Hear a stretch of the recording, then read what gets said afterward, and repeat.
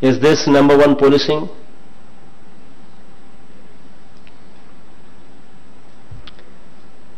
Right here in Vijayawada city, women were harassed, given money at high interest rates,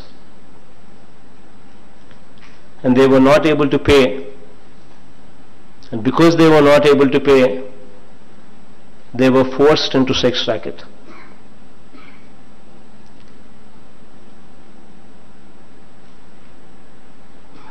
They were videographed in the city.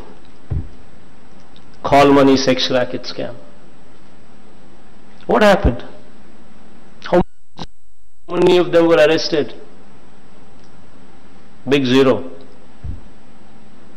Is this best practice?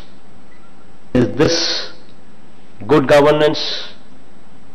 Is this policing?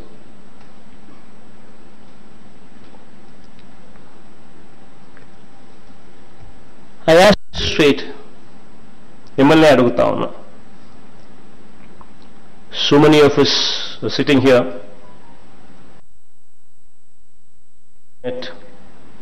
I'm posing the same question to the IAS officers. Now I'm asking you.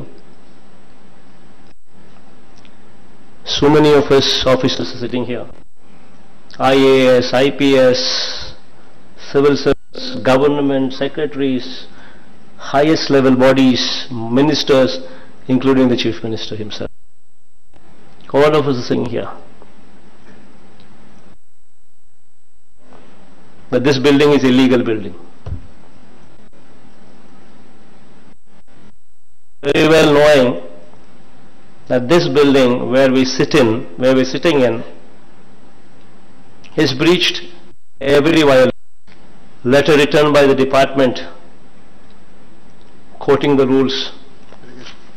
Irrigation department quoting the rules.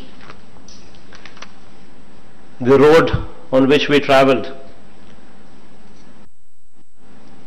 the bund level, the maximum flood level of the flood level is 22.6. The area where we are sitting is at 19.6 meters. River Conservation Act breached. Lokayukta judgments breached. Green Tribunal judgments breached. Master plan bylaws breached.